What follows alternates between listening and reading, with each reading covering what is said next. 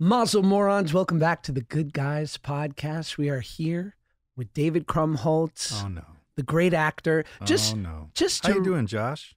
Better now. To read off just a couple of your incredible credits. Let's just start. Oh, Jesus, because you didn't check. We didn't go through this prior. I have no idea what you're about to read. Go ahead. Well, there's the Santa Claus. God help us all. One of the greats. Mm-hmm. Adam's Family Values, Life with Mikey. That's just starting. Okay. Let's jump 10 years. 10 Things I Hate About You. Classic. So good. Harold and Kumar Go to White Castle. Great. Super Bad. Walk Hard. And now Oppenheimer. First of all, Tony Award winner. Years that you skipped over, but that's good. That's probably a good thing. That's what I want people to do with my career.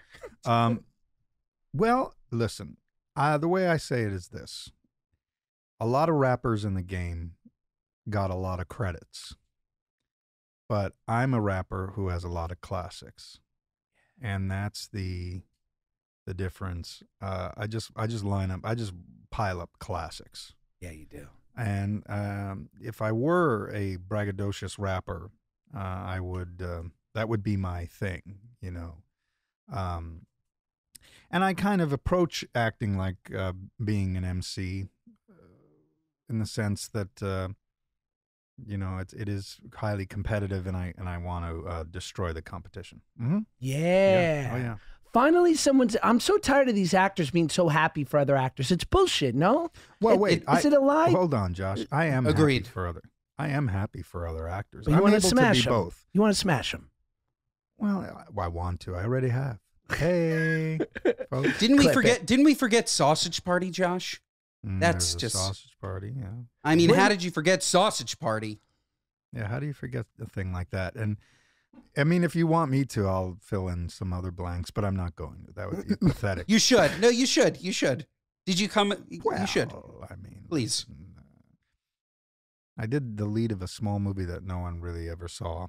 Originally, it was called Teddy Bears, and they changed the title when they put it out to The Big Ask, which is a terrible title to promote because you have to exasperate the K, right, or else people think you're saying the movie's called The Big Ass. And I happen to show my ass in the movie. Right. And it's not big. In fact, it's inverted. It's one of those. And, Jewish. Yeah. We call that a Jewish ass. You know, I know a couple big butt Jews. Big booty Jews? Big booty Jews. BBJs? They exist. But yeah, you're right. I find for the most part that Jews, we hold our weight in our upper body. You'll find like a nice 34, 36 jean and like a triple X Rochester big and tall-esque polo. And so I find it's more of a flat ass. I have chicken legs. Are you saying, go. Are you guys saying from ankle to femur where we could be Gentile, but as soon as you get above the hip bone, all Jew? Yes, and also below the ankle, we're all Jew. Our feet are considerably fucked up. Flat as a board. We also have the longer second toe. We have like something going on. But I thought that implied royalty. Has anybody ever told you, like, if you have a longer toe than your big toe, that you come from a line of royalty? They've said predict the weather. By the way, Judaism and line of royalty are one and the same. We're incredibly proud Jews here. I'm just simply pointing out a couple of our flaws, but for the most part, we're killing it. It's good to know that the two of you are proud Jews. You know, I'm not listening. You're like, I hate Jews.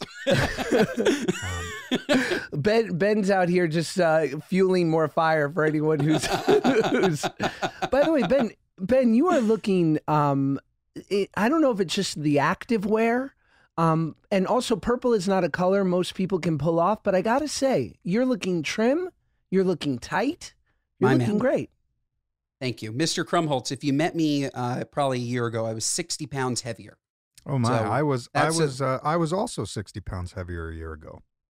I credit it to originally Ozempic, and now I'm just a workout beast. Wow. And Josh, yes, I did hit my low yesterday, actually. I'm down to 236. I was 290. Wow, wow. I was 230. And I credit it all to Ozempic. Wow. I've been on Ozempic for a while.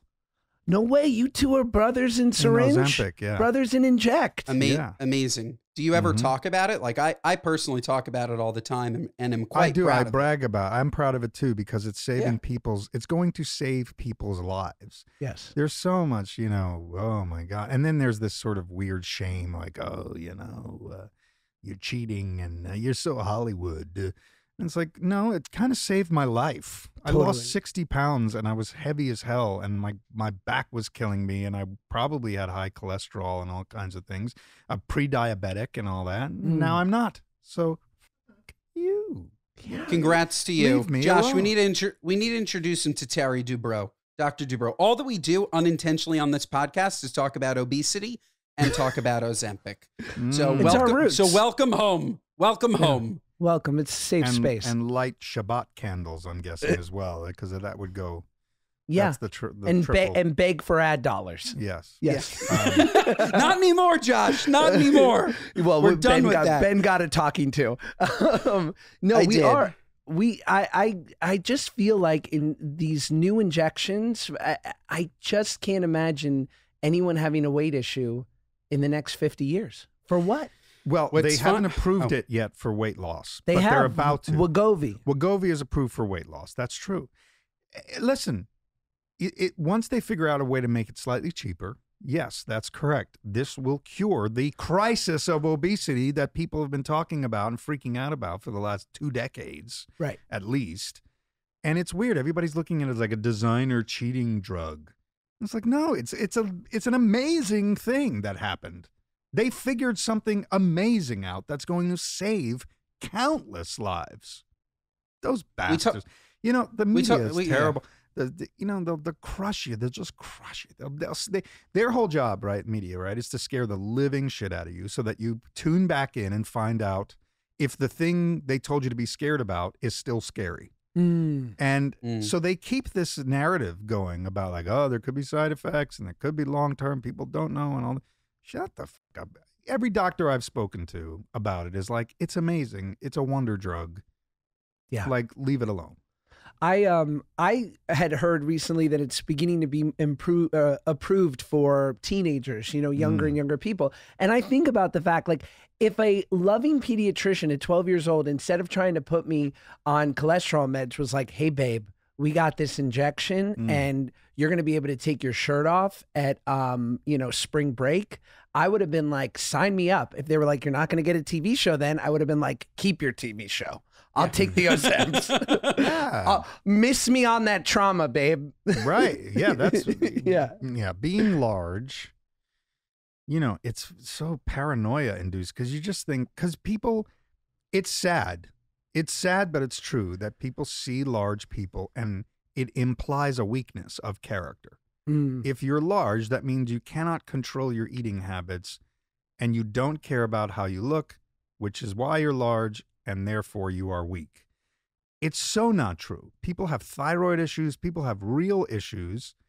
And we're a mean, snarky society. And here's this thing that is going to alleviate that as well. Trauma. Come on. And some people especially for the kids, Josh. Like you pointed that out. Like, do you know? I mean, I know. There's nothing more traumatic than being an obese teen.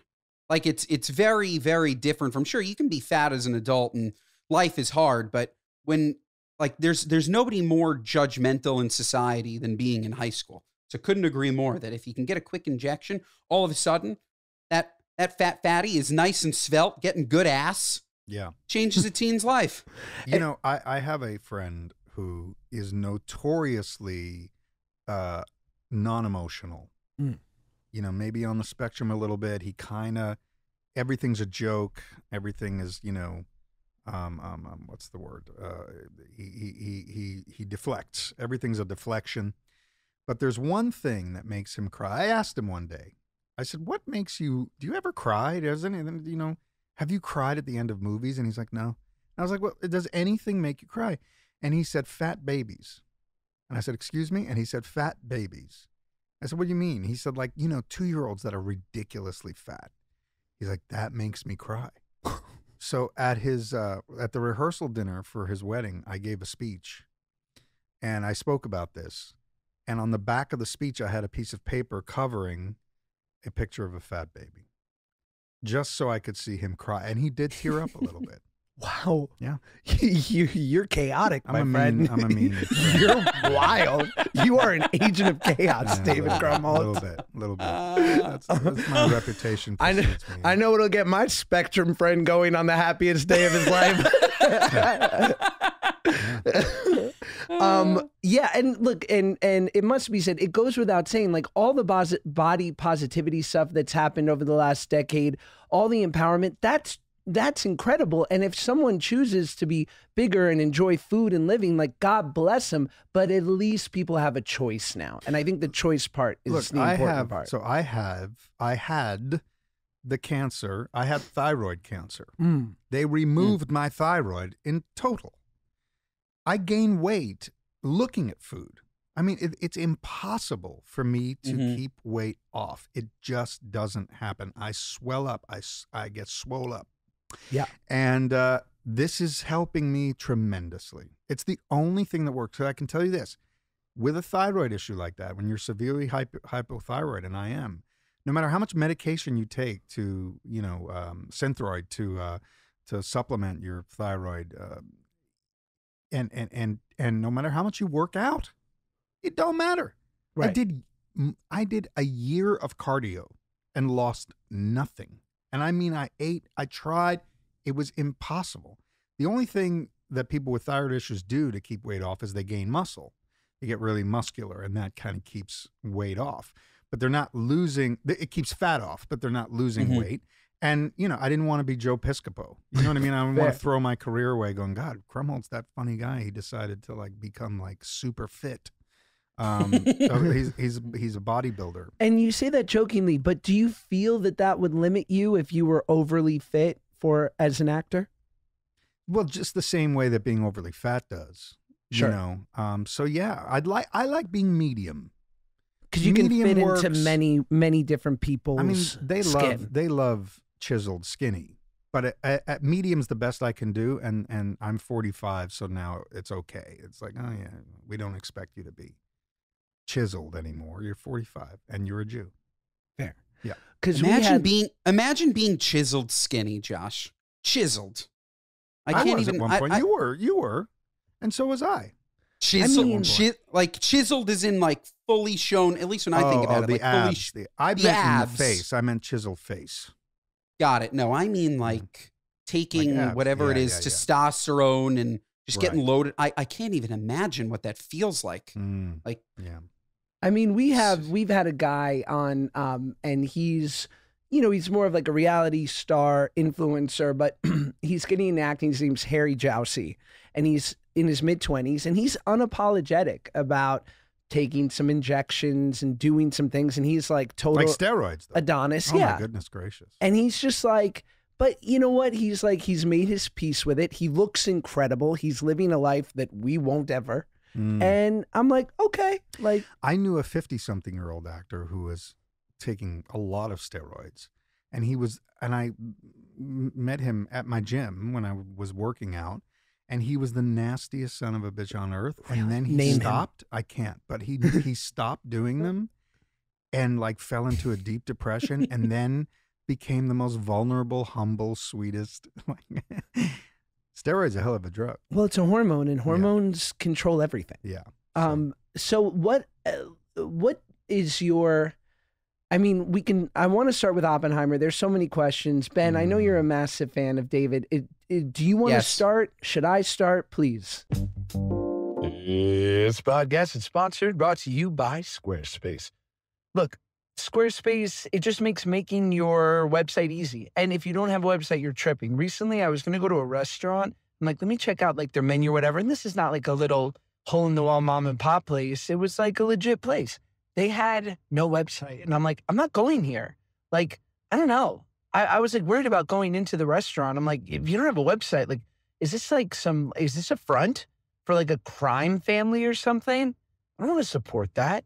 Look, here's the best thing about Squarespace. They know you might not be the most tech savvy or have the most resource, but you'll have everything you need there, right? So whether you're doing like custom merch, you can easily sell custom merch and create a passive income stream that engages your audience and scales your brand with Squarespace. You can sell your products on an online store, whether you sell physical, digital, or service products. Squarespace has the tools you need to start selling online. And even if you want to do like email campaigns, you can drive sales and engage your audience with Squarespace email campaigns. I'm telling you, there are so many options. So go to squarespace.com for a free trial. And when you're ready to launch, go to squarespace.com/goodguys to save 10% off your first purchase of a website or domain. I'm telling you, it's Squarespace, baby. You can start. I would start with Oppenheimer, and then we can go into past works. But did you guys work together? Like, how much did you work together? We had one. I guess day. I could start with that. You had one day scene. together. Yeah, there was one scene. Yeah, where we're sitting around and I show up. It's like the scene of he's back, Yes. but not really. And we're discussing. Oh, I think it's like they realize We're I don't know. starting the I haven't Trinity. seen the film. It's long. I heard it's long. Longer. Yeah, no, I've seen the film. I've seen it 3 times. I love it. Yeah, but we hung out, and it was a pleasure to meet you because I've been a fan of yours for a while, and you're a lovely human being. So are you, and thank you. And it was lovely of you, especially, and I've had this moment with actors who I look up to and have a huge body of work, and you ingratiated yourself to me. And so I just immediately felt, I was like, I'm in a safe place. And, amongst actors, that's not always the case. Like, well, 2 things about that. I live in a perpetual state of deep, crushing embarrassment. So I am always flabbergasted when someone might be intimidated by me because I'm like, I loathe every breath I take. So that's my starting point. And then once I figure out that people like me, then I take advantage. No, I just sort of at that point I finally feel comfortable and feel loved and well liked. But when I meet someone who says nice things like you said, I feel like I've got to disarm it because I really hate talking about myself. I really do. And it's a weird thing. I live in New Jersey. I have a ton of great New Jersey friends who have nothing to do with this industry, are as far away from it in their lives as possible, right? Like my 2 best friends are beer brewers. I'm in a Grateful Dead cover band, and I made a bunch of older Deadhead friends that are wonderful. And I get it. They want to talk to me about my thing because it's exciting. Right? It's exciting and it's rare. Oh, we get to talk, we're asking questions, and I'm an open book. I'm happy to tell them everything. At the same time, I don't know if you've ever experienced this, but you ever feel like, oh my God, I'm talking about myself so much. And you're like, but how are you? And what's your job like? And how's it going? And then you see, oh, they don't like talking about their jobs. Like most people don't like talking about their jobs. In that way, I don't like it either. I do it because I get that people get enjoyment out of hearing how it's going. Is it cool to shoot a movie? What is it like? I get it, but the whole time I want to die inside. I just don't love talking about it. I just don't. But do you find it's my job, it's not that. I get why I used to be completely enamored with it. And now, sadly, I guess I'm jaded and it's just a job for me, But I go for it, Ben. I love that you live in New Jersey. I didn't know that. And I feel like Josh and I always talk about, so I'm from New York. Josh is from New York, moved to Los Angeles because he hates us. And you are in New Jersey. Did you live in LA for a portion? Do you think that you get less work, same amount of work living in New Jersey? I feel like it's rare, no? I lived in LA for 15 years. Okay. Which is quite a long time if you think about it. And moved back to New Jersey about to the East Coast. I'm from Queens, but we moved to New Jersey 9.5 years ago. My wife, we had a child, and now we have another child. And I felt like I paid my dues, and I felt like being New Yorkie, a New Yorkie type actor, that I would be okay. I left in the late 90s or early 2000s when there was no tax credit in New York. and it really dried up. Like in the early 90s, I was working quite consistently out of New York. And then suddenly everyone was providing, Toronto started providing tax credits. Right. And everything shooting in Toronto suddenly for New York. And I thought, well, you know, I'm going to have to go out to LA at some point anyway. And I'd been there to do like a guest part on some sitcom. And so I was like, you know, it's time I move there. And I did. And I stayed way longer than I ever thought I would, or possibly, arguably should have. And now I'm home again, and it's really nice. And the New York scene is its own scene and its own industry in a way, and it's been lovely to me, and I'm thrilled about it. But that is the sign of someone successful, when they don't have to live that close to the business, like where you're just. But it's also hilarious because, like, recently I had an audition for the new Suits reboot, Suits LA, Suits Los Angeles. You didn't tell me that. Fantastic. To be shot in Vancouver. And like whenever there's a New York show, they'll be like, "Oh, this is going to be something New York, shot in Montreal and or Toronto." It's just like I'll tell you, you're not going to work there. Shoots in Vancouver specifically. It's crazy. I lived there for a year. Yeah, it's crazy. When I was there, the last time I was there, I was shooting like a week on the new Twilight Zone. And I asked the driver, I was like, so how many productions are going? And this was right before the pandemic. I said, how many productions are going right now? And she said, 47. Yeah. Wow. 47 productions. That's way more than anywhere else I would, even LA. 47? Oh, I love shooting up there. I do. It's beautiful. It's beautiful. The crews. I had a bad experience 20 years ago because they had yet to build up the town. It was still sort of a smaller city. And the money that filming has brought to that town has been transformative for that city. It's now a massive city with like amazing everything to it. And so I hadn't been back in 20 years until I went and shot the Twilight Zone. I was blown away.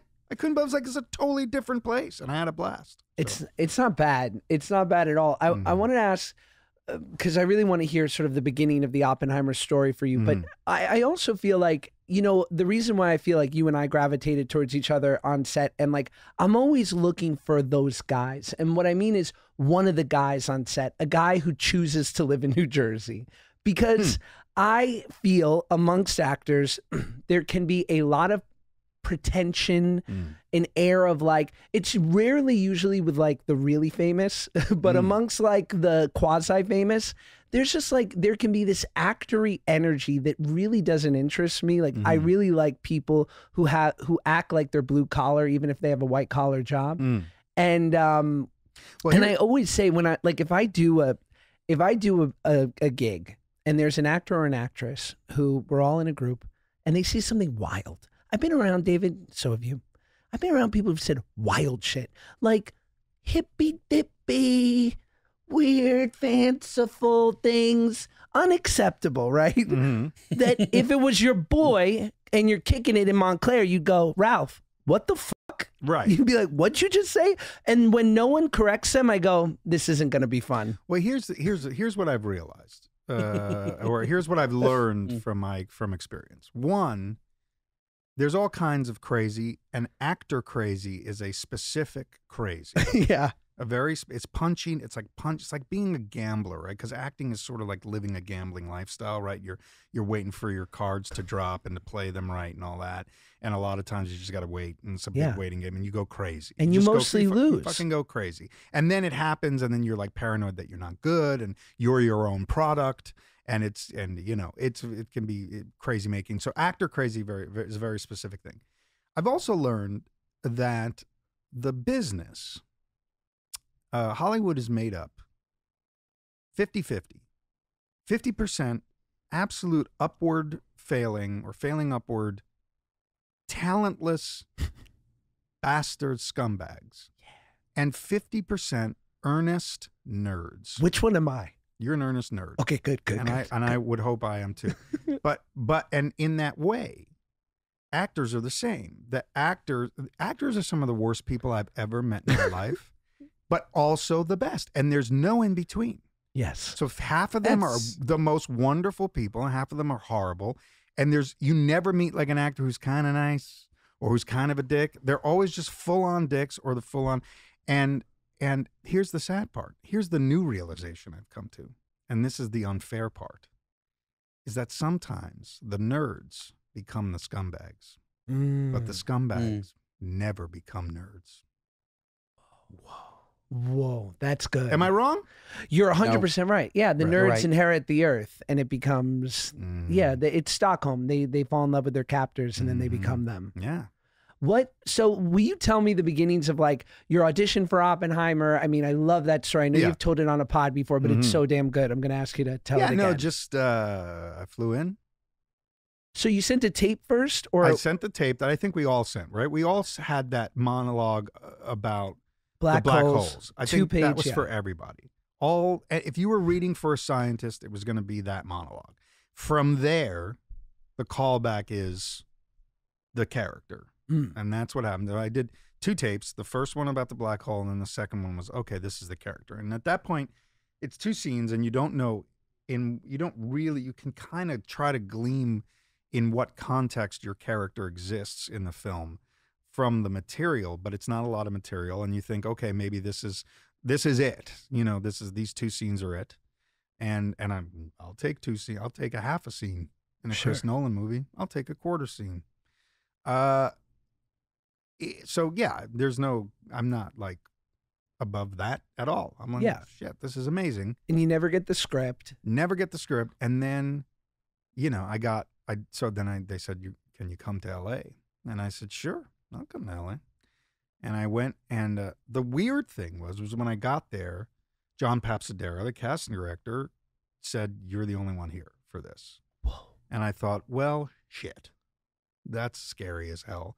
But I've been there before. Luckily, I've been in that position before, and I was like, well, fuck it. I'm just gonna go in and crush this thing the best I can, and who knows? Who knows? Now, I had met Chris Nolan years and years prior while I was shooting Numbers, and he was a fan of Numbers, and he told me, I'm a fan of your show, and I was like, holy crap. He ingests a lot. He watches a lot of stuff, He watches a lot right? of stuff, yeah. And then I was like, so there was that confidence going into the room with him where I was like, oh, he knows who I am. And this is not, I'm here for a reason. He's been a fan of something I've done. So that made me feel confident. And then he gave me 3 takes of both scenes. So 3 takes each, both scenes. So I'm in there quite some time. 3 takes is a lot. You usually do 2, right? Yeah. You do 1, he gives you notes, you do 2, maybe you do 3. And at the end of the 3rd, he said, can you do 1 more? And I said, sure. He goes, do it like you're driving home from this audition thinking I should have done it that way. Whoa. And which is a smackdown note, right? Which is it's the mallet to the top of the head. It's just plunking you into the ground. Because he's saying that it's not So right. scary. No, I don't think so. What's he saying? I think he wanted to test my mettle as a person on set. Like, how am I going to be on set? Give him the most brutal direction I can give him, and see if he gets pissed about Wilts. it, or if he handles it. And what I did was it was so crazy. I started laughing, and I said, driving home, it'll happen in the elevator on the way. And he was like, okay. And I think I didn't have to do that 4th take. I think he wanted to see that moment of me being like, no, I'm okay. That doesn't faze me. But of course it did. And when I left, I thought I'd blown the whole thing, and I got really drunk afterwards. And I just thought, well, you just the biggest audition of your career. And it hurt. And then I got it. Like an hour later, right? like about 2 hours later, yeah. I found out that I got it. And then I got to read the script, and I was like, holy shit, dude, this guy gave me a bigger part than I expected. And it was like, oh, this guy Chris Nolan kind of saved me. And I needed saving at that moment. I really did. And How so? I had been dropped by my agency a few months prior. No way. Yeah. After 8 years with them. They Wow. dropped me. The pandemic happened. I didn't work for 16 months straight. They were not happy with the amount of money I made when I finally did work after that 16-month stretch. mind you, 11 months of that wasn't my fault. Sure. You know, at least there was a pandemic. The business shut down. But yeah, I didn't make enough money in that remaining 7 months. And they said, listen, you know, we can't do this anymore. And they dropped me, and I was devastated. And I thought, well, that's how it ends. And this is how it ends. I just get dropped and kicked out of the business. And then luckily, like a week later, I found a more amazing agent than ever. And she was like, oh no, we're going to like stick it up their asses. Yeah. You know, like in Major League, when Charlie Sheen thinks he's cut by the team. He's wrong, but he thinks he is, and he goes in and he yells at the manager, and he's like, I'm going to come back here and shove it right up your ass. That's kind of was like, we've got to do that now. We've got to, get crazy. And Oppenheimer was one of 2 jobs that I got that were that for me, where it was just like revenge in a way. Wow. Which is sick, but I was pissed that I got dropped and sad. I was scared, super scared. What does that week look like before you get the new agent? Is it like I'm going to take the Grateful Dead cover band on tour? No, in fact, it's funny you bring that up because what happened was I had a Grateful Dead cover show 2 days after I found out I got dropped. Oh, you must have been really in it. And I have a lovely friend named Ray Longchamp, who's a brilliant musician, and I'm in his band. Wonderful person, brilliant man.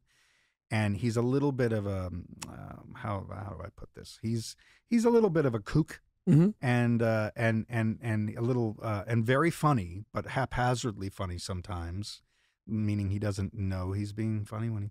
And I went up to him, and again, someone who has no idea about what goes on in the industry, and he said, "Hey, how you doing?" And I show up to the gig, and he goes, "Hey, how you doing, Dave?" And I go, "I'm not doing too well." And he goes, "Why?" And mind you, this is a Sunday in New Jersey, and I go, "My agent dropped me a couple days ago." And no, I didn't say a couple days ago. I said, my agent dropped me. And he said, your agent dropped you off at this gig? I said, yeah, it's Sunday. Yeah. And my agent drove me to the gig in New Jersey. No, my agent dropped me, meaning like my agent quit. Yeah, my agent drives Uber in Red Bank. And in that moment, I was able to, that's the first bit of laughter I got out of it. Isn't that funny? I thought, all right. It's unbelievable. Yeah, your agent dropped you off here? But no, it rocked me, man. It hurt terribly. I cried. I cried on the phone with her. I would too. I was crying. I would too. It was intense, man. Wow. It was an intense moment. People are so stupid. Like these agencies are so stupid, and well, they have bottom lines, and I you would think know that it's loyalty and belief in the actor would trump the bottom line, and in this case, it just didn't.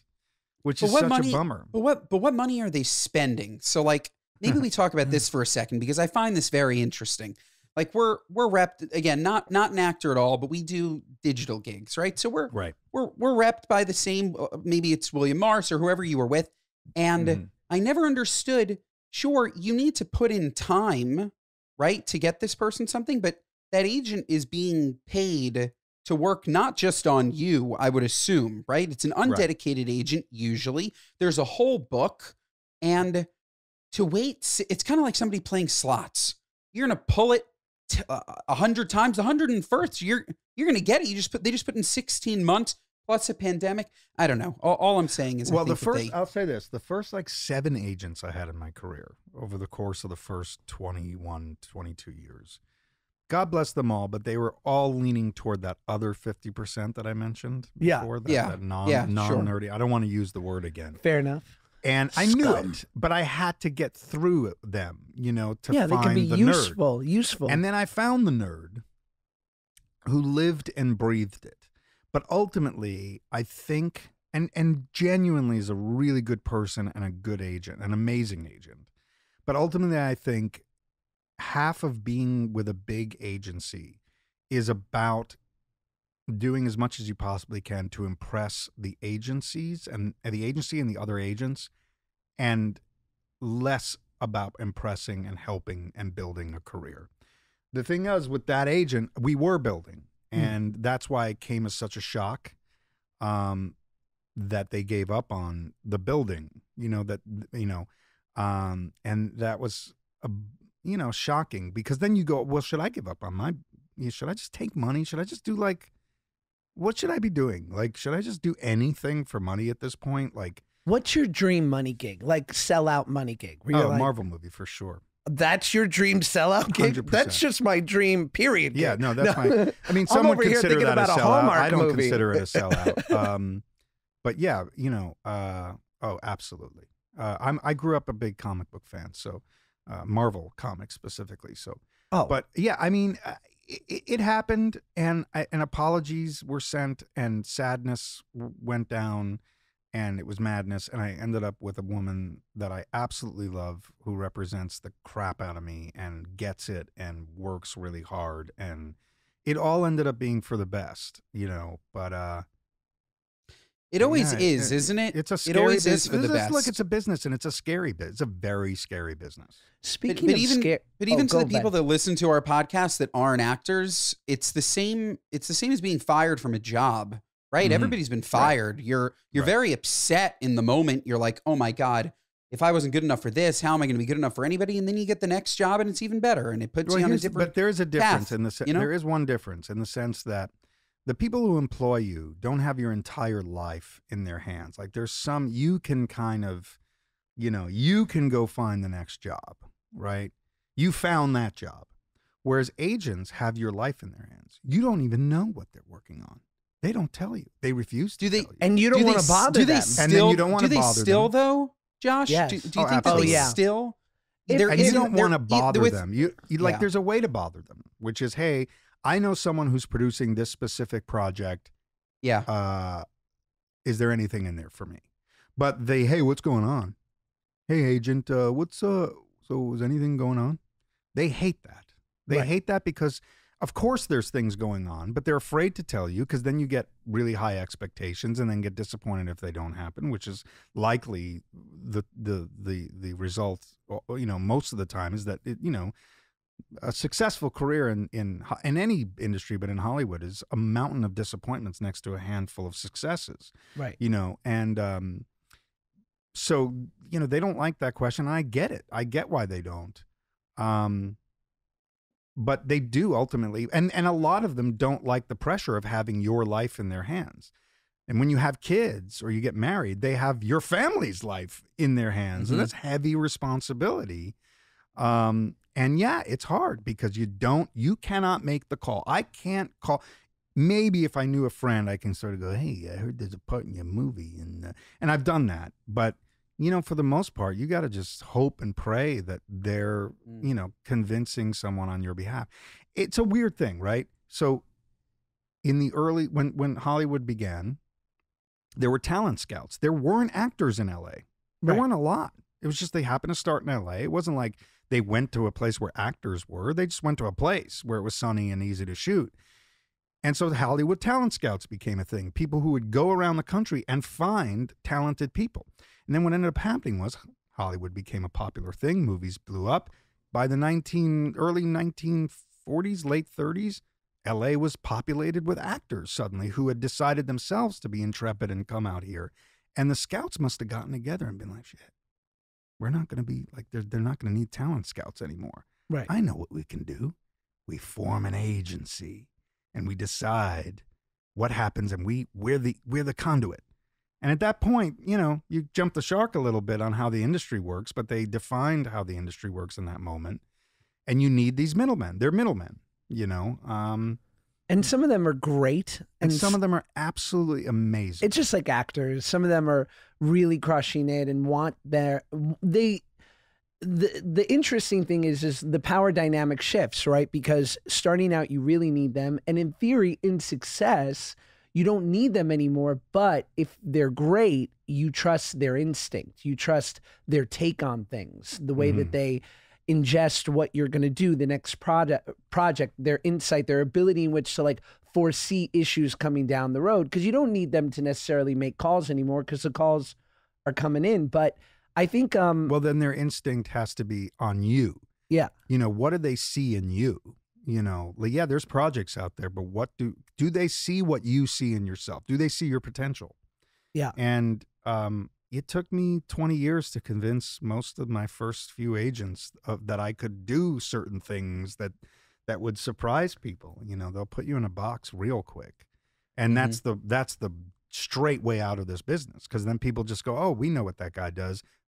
He's done it already. We don't want to see that guy do. We want that thing, but we don't want that guy to do it because he's done it in everything already.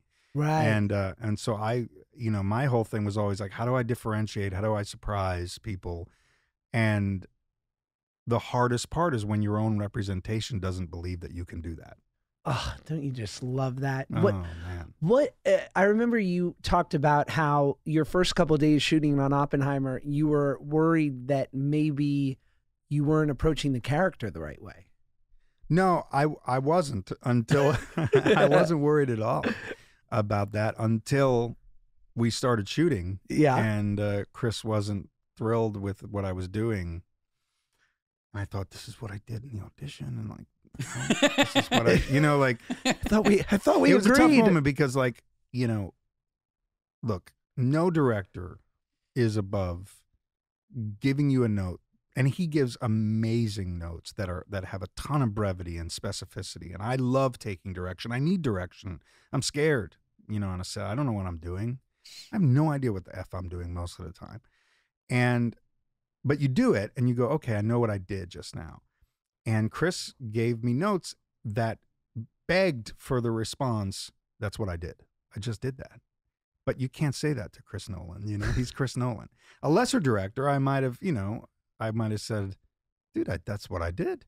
Right. And gotten to that sort of argument. But I wasn't going to do that with Chris at all. Like, I was just like, okay, how do I make it a little more obvious that I'm doing what I'm doing? Do you think that's what he was asking from think you? So. Like, turn it up slightly? He wanted me to turn it up slightly and also simplify it at the same time. Like, maybe I was trying too hard. Maybe there was too much consternation or something. And, in that moment, you just have to know as an actor, he is right. Chris is right. Why? Because he's a pro and he's done this a million times. And in Chris's specific case, he's a genius. Yeah. And you go, oh, I'm not. So I should shut my ego down and all that in this moment and just try to get through this and do exactly what he wants. So we did the first scene, and he comes up to me afterwards with the same sort of mallet for my head. And he just goes, 14 takes, huh? And I go, well, shit, first scene. Yeah, 14 takes my close-up. I know. I'm not thrilled. But we found it, didn't we? We found it. You happy? Yeah. And he was like, yeah, I'm happy. And I was like, no, shit, well, you're not that happy. Oh. I was like, well, shit. So then we did the next scene, and I did 9 takes of my close-up, which is also not great because he does like 3 or 4, right, at the most. And he comes up to me and goes, 9 takes. It's better than 14, which is what you did the first time. I said, holy shit. But who's keeping and then track? I realized, oh, this is the bit. Like, this is a bit. Yes. Make Krumholtz shit his pants. That's so the British. Bit. It's so British clean, and so like, dry. Yeah, and I deserve it. Dry as the desert. And I deserve it. And I played, and I thought it was all funny. But it made it so that when I did one of my last scenes, which is the scene with Jason Clarke, where I'm giving that little speech about, how amazing Oppenheimer is and how ridiculous their pursuit of charges or them trying to rob him of his security clearance is. I showed up with a vengeance, a vendetta. I was just like, oh no, we're not doing any more than like 2 takes today. Like, I'm gonna rock this thing. And did that happen? It did. I 2 takes? I knew it backwards and forwards, and I was like, I'm not fucking this up. I'm leaving here feeling great. And that was my goal, was just to impress Chris. Because by that point, I was so enamored with Chris that I was just like, man, all I want to do is make this guy, like, leave no doubt in his mind that he made the right choice with me. I mean, it's an intimidating cast to be a part of and to be given kind of a substantial role in. There was a bit of like a why me? Yeah. I'm not worthy. The whole time. And then it wasn't going great. I was doing 14 takes and 9 takes. And I thought, I'm not worthy. So that whole scene was about me just showing up and going, no, I'm going to kick this scene's ass. Well, since you've told these incredible stories about Chris and your experience, there's one. Chris. I love Chris. Beyond an honor to work for one of the true genius And greats. he's a funny guy. He's a mensch. He's a sweetheart. Awesome, and he's a I love sweetheart. Chris. I don't even know Chris. We all love Chris. Christopher Nolan is Go Chris. the ideal for me.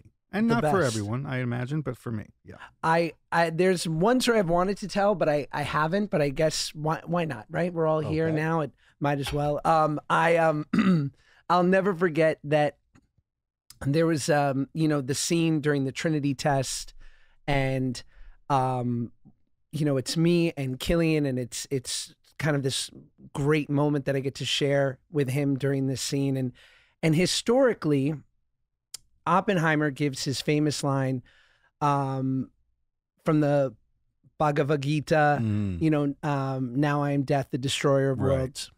And then following that, my character, Kenneth Bainbridge, who's a real scientist, said, well, I guess now we're all sons of bitches. Hmm. And I was like, it's a pretty good line. Yeah. I go, I mean, it's not in the script, but it's a good line. So we're shooting and we're in between takes. And I go, Chris, there's a line. And I'm like, it's historical, right? Like, I'm like, this is like a documented line. So I'm like, he's going to love this, Johnny doing his homework over here. He's going to be so thankful. So I go, there is this line that Kenneth Bainbridge said after Oppenheimer. And he looks at me and he kind of looks up and goes, oh, everyone's doing their research. And he walks away. And I was like, yes, sir. Gotcha. All right. I'll be here quietly. I'll tell you a really funny story that I haven't told. It's like my second day of shooting. It's the scene where you first see me, where I walk in and to his lecture in Dutch. He's Yes. doing, and I'm amazed that he's doing it in Dutch. I think I'm going to have to translate it for the guy sitting next to me, but it turns out he's doing it in Dutch and I need a translation. The actor in that I speak to, it's like he has two words in it, which is just like, I'm okay. Or I said, let me know if you need a translation. And he says, no, I'm okay. Or I say something like, I don't remember what his words, but he had two words in the whole movie. Sweet young actor who happened to be actually Dutch. And we get to the set and he sees Killian we do a rehearsal and he sees Killian do it. And he goes up to Chris and he goes, his Dutch isn't great. And Chris goes, well, he's playing an American doing a Dutch, so it's okay if his Dutch accent is slightly off. So then the kid sat back down and was kind of put out. And I'm sitting next to him and I call him a kid. He wasn't a kid. He's a grown man, but younger than me. And we roll on the first take, and he starts improvising. No. Yeah. No. Like full on. So Chris cuts and comes over and goes, did you say extra words? And he said, well, yeah. And Chris said, I don't think we need to do that. I think just say it as written and we'll be all right. So then we do a second take, and the kid ad-libs again, but says less. But still ad-libs. And like, so Chris cuts again. And poor Chris, in the nicest way possible, just walked over and said, did you say extra words again? And he said, well, yeah, I did. Because I think it. And Chris said, just, I write the lines. I write the lines. Yes. And good for him. I mean, like, just so you know, this is not, I didn't give you license to improv. And just say the lines. Like, I know they're not like, you don't have a ton of stuff, but like, I write the lines, man. So if I want to give you more, I'll give you more. But I thought, wow, the balls on that guy. Good for him. What I love is You that know? since that was shot 2 years ago, he spent 2 years rationalizing, I'm neurotic. It wasn't as bad as I thought it was. And David Krumholtz is here to tell you it was that bad. It wasn't that bad. It was just like, now I feel bad. See, now I feel bad. Oh, good. Now I feel bad. No, it no, wasn't he doesn't that bad. listen. It was just like, You said that he's Dutch. He doesn't listen. He's not listening to us. It was We have just a like- fan in Pakistan. We don't have any Dutch fans, I don't think. Look, man, if you got to take your shot while you can, and the kid took his shot, and it didn't work out for him, but he should be proud of himself. I get it. Just never do that again. So, Yeah. so what is it? It's very. Oh, go, Josh. No, please, after you, Ben. I was going to say it's completely different from Oppenheimer, but I would be remiss not to talk, if you're comfortable, a little bit about Sausage Party, as it happens to be. one of my favorite movies. I like if I want to laugh, I'm watching Sausage Party, and Lavash in particular is just such a wonderful character, especially as like our humor on Good Guys is just so that like deep Jewishy humor, and it just like is such like a just like getting in your head like to do a role like that. Like how much fun did you have doing that? It was a ridiculous amount of fun. I'll say this. So it took 7 years. It took 7 years to get that movie made. Meaning, not meaning it didn't take 7 years to make the movie. It took 7 years for someone to want to make the movie. And so in those 7 years, we did like 3 or 4 read-throughs, table reads for the industry, for different studios. Like once every year and a half, we would be like, oh, we're going to do another Sausage Party reading. And it would improve every time. Like it was crazy funny, and one of the funniest scripts I've ever read. You know, Ari Shafir and Kyle Hunter, just one of the funniest scripts I've ever read from the first time. But it kept getting funnier, and it's a credit to Seth and Evan. They were just like, this is great, and we're not going to give up on this. They could have given up on that movie so easily. There was every reason to not keep pursuing it, other than the script was so damn funny and so brilliant. But you know, studios are always looking for a reason to say no. And the one thing they don't want to do is go into uncharted territory. So the uncharted territory there being like, can we make a really sort of dirty R-rated animated comedy, spend the money you would spend on an animated movie? Will this, you know, work? Like, will we make money on this thing eventually? And to the credit of Kyle and Ariel and Ari and Seth and Evan, they just didn't stop fighting. They didn't, and the way they fought was they just kept making it better and better. I played Lavash from the very first table read. And it was clear, like, there's not going to be another Lavash. Like, I had so much fun with it, and they liked what I was doing. But over the many table reads, there were lots of different actors that played the different roles in the movie. Sure. But I kept in there, and it was like, hey, if this ever gets made, don't, like, replace me with a name.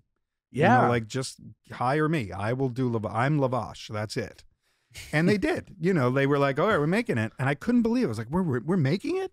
He's like, yeah, Sony bought it. I was like, holy crap. And I was like, wow, am I still Lavash? Yeah. No, or am I like, am I peanut number 2? Right. And they were like, no, you're totally Lavash. I was like, oh, that's amazing. I had so much fun. Those guys are my buddies. I've known them for a really long time. And you're in like the Apatow camp. You've done a lot with them. Superbad. Yeah. And yeah. Those and guys Knocked are, Up. so Seth and I met on Freaks and Geeks. I've known him for 26 years. He's one of my dearest friends in the world. So, and Evan Goldberg too. And so we, you know, when you work with friends, it's just so much easier. There's you know, a shorthand, and there's none of that sort of shotgun wedding, strange bedfellows thing where you have to get to know somebody, and you know, you spend half the movie getting to know them, and then you have chemistry.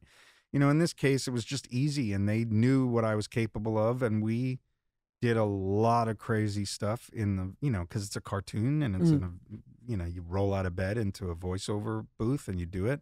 And a lot of it made the movie, and a lot of it didn't, because some of it was so disgusting and wild and ridiculous, and us just throwing spaghetti at the wall to see what stuck.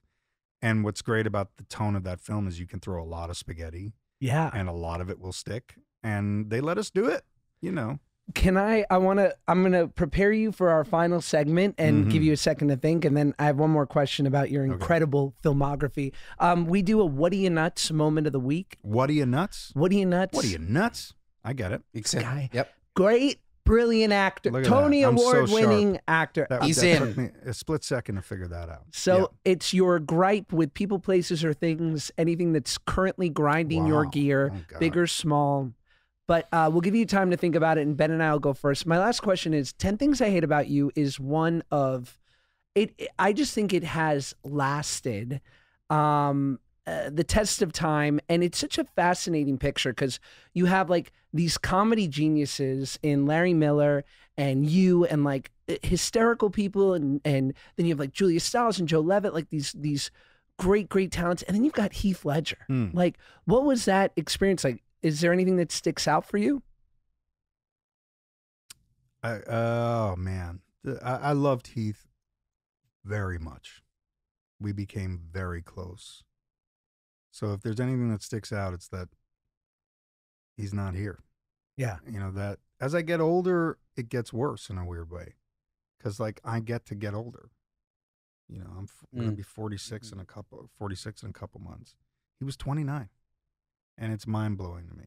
And it never gets less mind blowing. In fact, it becomes more and more mind blowing. And the weird thing is we had so much fun, and there's so many stories from that movie, and some of them I remember and some of them I don't. But the one thing that it's a weird thing, you know, when I think about 10 Things I Hate About You, I think about how one of my dearest friends, who's amazing in that movie, died, you know, and it's hard. It's a hard thing. It's really, it's not getting any easier. It's getting harder. He was a wonderful human being who would have been the life of every party. And he smiled bright, and he was just a wonderful guy who did not want to die. And that's hard. It's hard that he did, you know, really hard. So, yeah. One of the greats. Not to bring it down, but yeah. No, man, it's beautiful. Yeah, it's, I loved him. I love him. He was wonderful. We were close friends, and it just sucks. It sucks. You know, I knew there were issues. I stayed out of them. I wish I maybe had been smart enough, strong enough, experienced enough to dip my toe in that water and say, "Hey, do you need help?" You know. So hard. And I kind of did, and I kind of didn't, and I, you know, there's regret there, and there's sadness, but it is what it is, you know. And he happened to give one of the most intense, electrifying, immersed performances in the history of cinema before he died, and I'm really glad that happened. With Chris. With what? With Chris. With Chris, yeah. With so Chris good. Nolan, yeah, incredible. So good. Oh, and then last question, because we're gonna have the great Jack Quaid in next.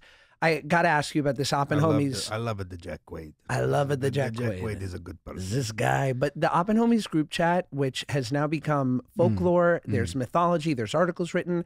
I feel like it's a little much. My phone's constantly blowing up. It was a nice thing when it started. It started about groceries when we were shooting in New Mexico. Right. And now these people, you know, streams of thought. Does no one have a job? What's going on? Wow. That's harsh, Josh. I'm sorry, but first of all, now see, you've Don't opened a can of lie. worms. You said Josh, Josh quit the chat. And you can see when someone quits the chat. You know, it's Josh Peck has left the group. I can explain. And I was like, and then he came up with some bullshit excuse that he pushed the wrong button or something. Bullshit. No, I didn't. It was very earnest, my choice. Yes. Why? Look, do you realize you can mute? But it still lights the whole up. thing. But it still lights up. Well, I don't like the little red ball. Oh, Josh. well, that's Josh, OCD. Josh, That's OCD. You should have That's like- muted. You should have did. muted. You should have muted. Trust me, I'm back on. It's muted. You've been re-added? We added him back. Yeah. My earnest truth, and I feel safe here sharing it with you boys. We were on the group chat. It's firing. Blah blah blah blah blah. I was so blessed to be in the movie, and I, like about 10 of our other compatriots, could have easily, perhaps through no fault of just like a necessary editing need, been cut out of the movie. You feel, I'm going to cut you off. You feel that you were unworthy of being an Oppenheimer, don't you? I felt that when the film ended, and it was such a fabulous experience, that until I saw it, it like triggered a fear in me every time. Yeah, I felt undeserving. That's sad, man. And it wasn't until I saw the movie that I felt comfortable enough to be back on. Well, first of all, they couldn't have cut you. You pushed the fucking button. But secondly, you know, what can you do? But secondly, you're a wonderful part of the whole experience. Thank you. An honor. Yeah. Ben, you want to start us off with your What Are You Nuts? Yeah, sure. So everybody loves Taylor Swift. I love Taylor Swift.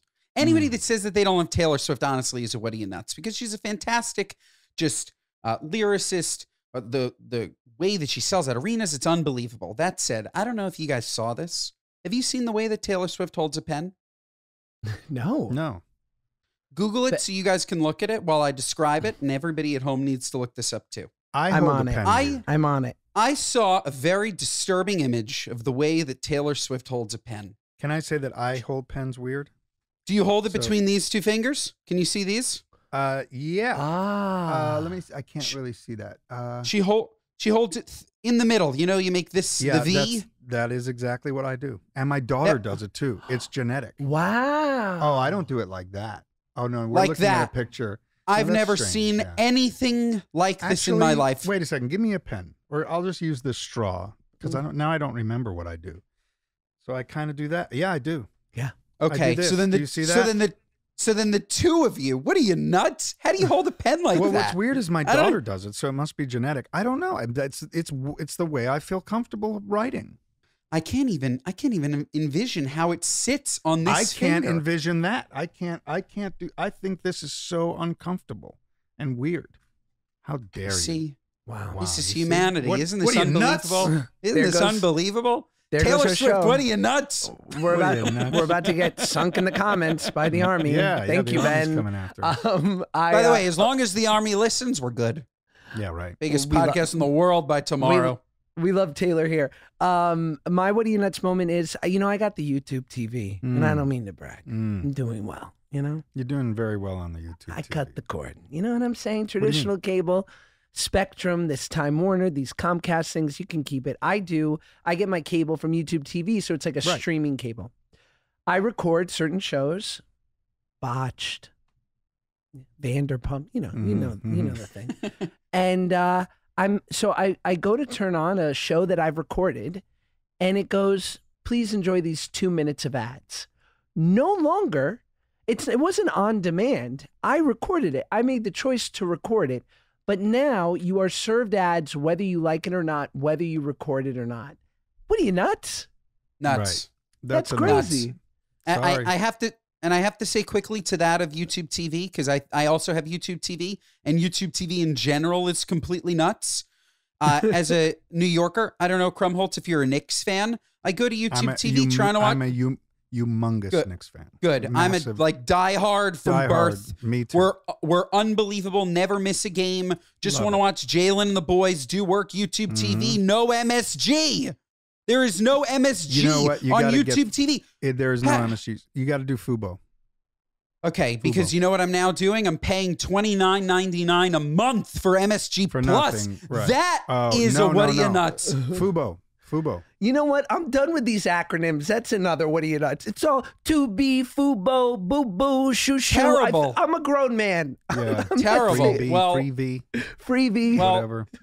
Well, the Voodoo. three of us are going to go to the three of us are going to go to a Knick game. Last time Josh was in I town, we would went love to a that. Knick game. I think it was I Josh's would love first. It that. was unbelievable. Huge, We're ridiculous diehards and we're Knicks fan. we're all so right, so good. it's my what are you nuts? Okay, I was going to Please. say something political, but I'll keep it light because you guys kept it light too. All right, here's the deal. I'm on Facebook, right? I got a private account. Boomer. No, Now I'm listen, kidding. Go listen on. now. Now hear me out. You go on Twitter, you want to be part of the snarky crowd commenting on the very latest news. You're on Instagram, you're sharing your pics, sort of bragging a bit about your life. Look at me. Will you look at my face today? Facebook, for me, was always like a way to keep in touch with, Yuri Dalal, my friend in kindergarten. Sure. Who, or people I've worked with on many sets, and that's it. In other words, friends only, motherfucker. Friends only, meaning people I know that I've met, that I've befriended. Mm. And then you get like the cousin of that friend. You get the sister of that friend. And they send you a request, and you ignore it because you don't know that person. It's not a public account, it's a private account. And you ignore it, and they send you another request. They delete their request and then re-request. Mm. What are you, nuts? Motherfucker, I don't know you. I don't know you, dude. I put pictures of my children. I even complain a lot on Facebook. I'll even write, I hurt my toe today. Stuff I would never write. Motherfucker, I don't know you. This ain't a fan site. Wow. What are you, nuts? Friending Really somebody bad. that you don't know on Facebook is the ultimate what are you nuts. I agree. A complete intrusion of privacy. I agree. What do you know? But it's all absolutely nuts. What you want to see my life? You don't get to see my life. Why? Because I know your fifth cousin twice removed? Yeah. Guess what? She's a lucky motherfucker. And if you ever want to see my life, look at her Facebook page, or look at her Facebook feed, and maybe something will come up. I thought you were going to say, and if you ever want to see your fifth cousin again, yeah, that's right. You'll tell her to stop friending me. But then the problem is that then the request makes me feel bad. Then I sit there and go, oh, now I feel bad. They're probably out there going like, David Krumholtz is a dick. He knows my cousin. He won't even friend me. Forget that. The entitlement on their end makes me feel like I am a dick. Oh, I unfollow. What, am I nuts? I unfollow aggressively on Instagram, and it feels so good. And I've had people go, what's with the unfollow? I'm like, that's life, Papa. Yeah. You're not on my feed. You weren't catching my eye. I didn't like your content. Recently, I've unfriended on Facebook certain people that I feel like, well, our fling was brief as friends, and they don't keep up with me on it. They're not going to. And a couple of them have noticed. Sure. And they have said they've refriended, and then I have to refriend. Then I have to refriend. Then I have to be like, oh, yeah. And then you mute. God bless the mute button. The only person I have muted, I have 1,030 friends. Over the times that I'm old and I've worked a lot. And so the only person I muted is my sister. That's very sibling. Who I love dearly, but posts 18 times a day. Not too much. And I've told her that. Yeah. She knows. You don't love your nieces and nephews that much. I do. I think I can be texted pictures of them. Josh, would you agree that Krumholtz has the most active group of friends on Facebook on the app currently? It's next to my mom, who literally will post screenshots of our text message exchange going, my son cracks me up. And it's unacceptable. On that note, David, that's amazing. Thank you for coming on the pod. Josh. We love you, dude. This is unbelievable what you people do here. You're the man. You So deserve good. it. It's a pleasure, and we will see you soon. We'll connect soon. We'll connect soon. Ben, Guys, take us you out. can't get podcasts like this anywhere else. Rate this 5 stars. Otherwise, what are you, nuts? Listen to us on Spotify, iTunes, Apple. Watch us on Josh's YouTube. Share a clip with a friend. Recommend it to kids of all ages, young to old, whoever. Send it to somebody who needs to listen to the good guys. And Mondays and Thursdays. We'll see you next time.